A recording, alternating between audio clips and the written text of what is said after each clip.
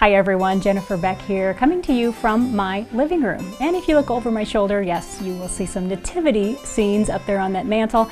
I collect them, which means I have a tendency to keep them up quite a bit longer than Christmas, because I love to celebrate all year round.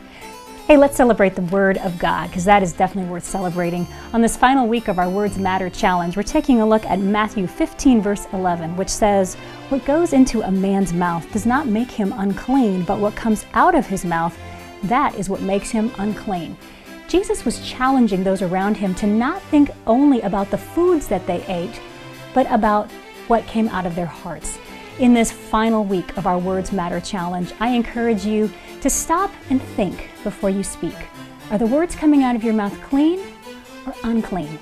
Strive to have clean words, because clean words matter and they make a positive difference, spreading the love of Christ.